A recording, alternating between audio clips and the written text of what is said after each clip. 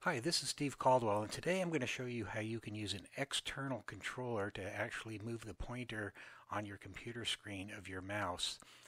For this particular project, I've set up the left knob that I'm pointing to here as a knob to move for horizontal movement. The knob next to it will control the vertical movement. And then I'm going to use this button here to control fine tuning. Basically, if you push the button and hold it, these knobs will move less distance than if you have it released. So with that, I'm going to go ahead and get to the overview of the presets and how they're all set up. This particular project's a little more involved than most that we've done before, so we're going to be using a number of global variables to control things, and we'll go from there. Unlike the other videos, in order to save time, I'm not going to start the project from scratch, but I'm going to use the project that I've already built, and I'm going to go through each of the presets, each of the translators, and what they do one at a time. So first of all, there's the iNet preset. This is something I like to do with most projects to make sure that all the global variables are set to a known state, and if any other housekeeping activities that need to occur happen as well. So I actually have one that happens, the incoming trigger is with the project opens, and it will initiate a timer called iNet with a 1 second delay. I'll also have a translator that monitors for the escape key on my computer keyboard, and it also will kick off that one-shot iNet timer, but this time with 0 delay. The reason I do a 1 second delay is just give the project a little time to open when you've opened up a new project, and it's not needed when you do a physical escape key. And then there's a couple of translators that are actually going to happen when the iNet timer clicks off. The first translator here is going to set a number of global variables. You'll see there's none, it says none here as far as output. There's no output, but a bunch of variables will get set, and also the mouse movement will default to a known position on the center of the screen. Looking at the set global variables translator, I'm going to use that. It's not going to have an output, but it's going to actually set the various global variables that I use in the project. I like to do this for two reasons. One, it helps document the project so that you know what global variables you used and what you're using them for. And then secondly, it actually puts your project to a known state. So G1 here is going to be the screen width for my screen. G2 is the screen height. GA is going to set the current X value of a controller, and it's going to be used for mouse X positioning. And GB is going to be the value for Y positioning. And then I'm going to monitor the values of the controllers I'm going to use, the X value and the Y value. Then there's some multipliers that we're going to use. Those are going to be used to scale to the screen width we have.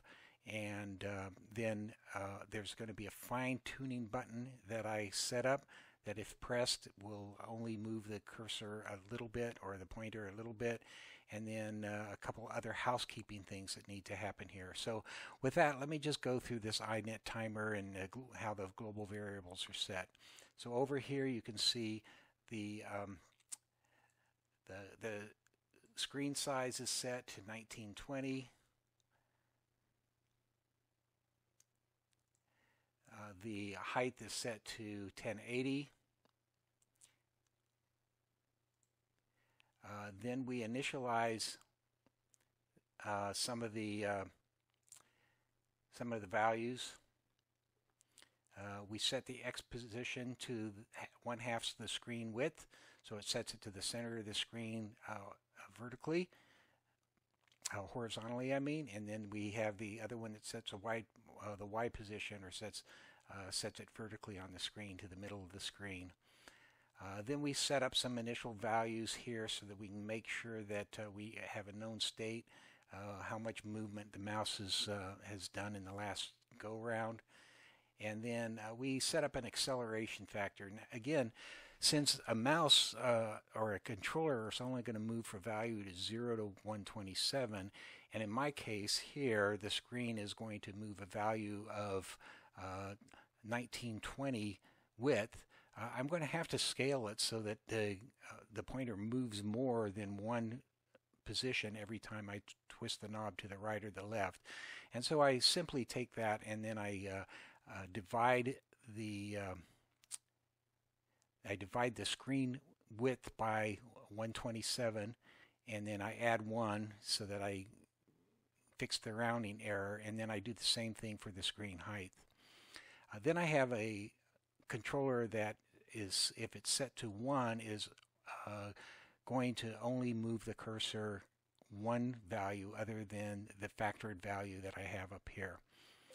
And then I have a couple of other housekeeping values that we set, and those will be explained as we go through the mouse movement. So again, this particular section is all happening under two conditions. One, when the project is open,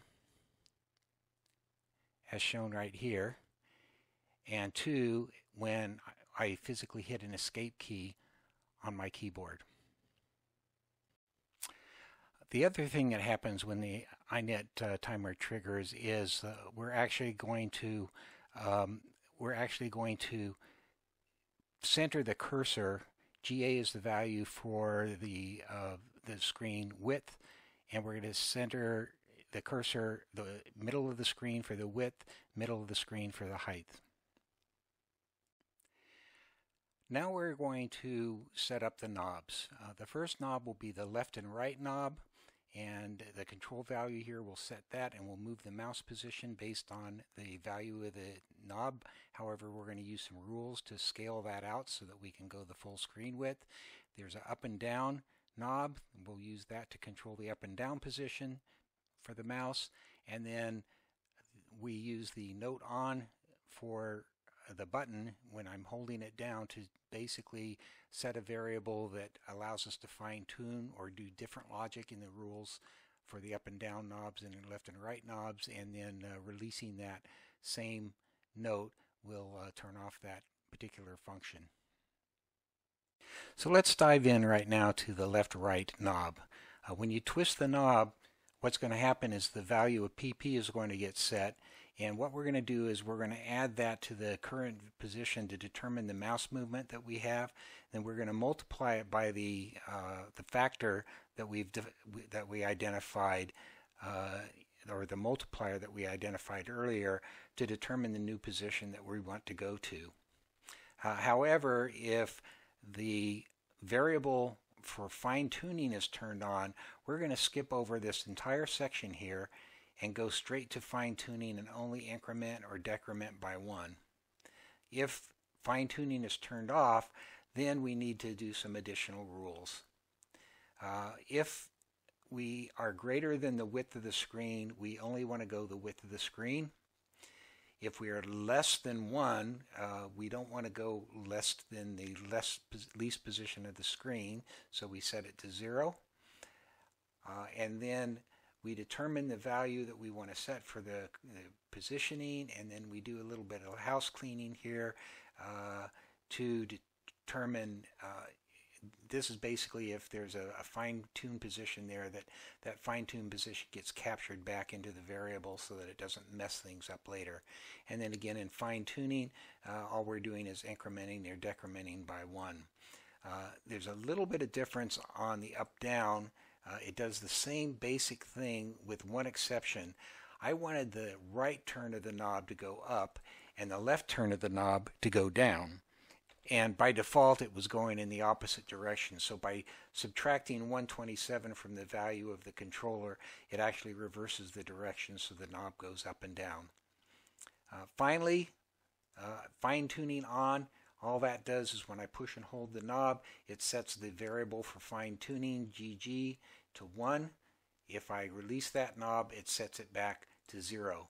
So that's what tells in the up and down and right to left things whether I'm going to skip over the scaling section and go straight to the fine tuning section, or whether I am going to use the scaling to make sure that we've scaled it out or multiplied it out to the screen width. Now showing the outgoing. In both cases they're identical. All we're really doing is, with the rules, we're setting the value of GA in the left and right movement. We're setting the value for GB in the up and down movement. And so what that leaves you is absolute mouse position to the new position you want to go. Okay, so now let's see things in action. First of all, I've got the program running right now, so we'll actually be able to see what's happening. I'm actually on the screen that I'm controlling. I'm going to press the escape key on my keyboard to get the pointer to the middle of the screen. And if you look over to the left on the bottom here, as I'm turning this knob left and right, I'm turning it to the right, it moves to the right, turn to the left, it moves to the left. If I move the next knob right, it goes up. If I move it to the left, it goes down. And if I hold the button number 1 here while turning a knob, and I'll have to contort you can see I'm only moving it slight movements, so that's the fine tuning, and I can fine tune up and down. And if I release that knob, it goes back to the normal mouse movement. So that's it. Thanks for watching, and if you have any questions, feel free to reach us at www.bome.com. If you want a copy of this project, feel free to go to the Q&A section in bome.com. I'll give you a pointer to it so you can download and play with it yourself. And thanks again for watching. This is Steve Caldwell signing off.